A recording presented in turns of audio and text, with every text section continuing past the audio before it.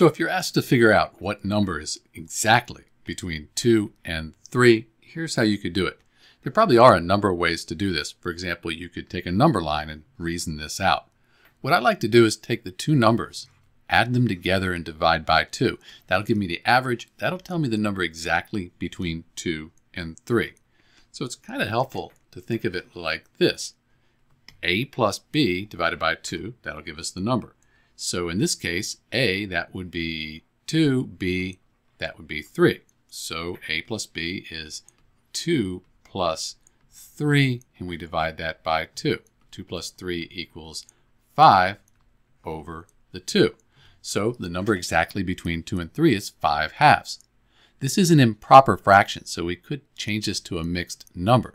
2 goes into 5 2 times with 1 left over, and then we bring the 2 across. You can check that. 2 times 2 is 4 plus 1. That gives us the 5. Then we just keep the 2. That's the denominator. We keep that the same. So 5/2 and 2 1/2, they're the same value. They're equivalent. So that's it. That's how you find out what number is exactly between 2 and 3. The answer, 5/2 or 2 1/2. This is Dr. B.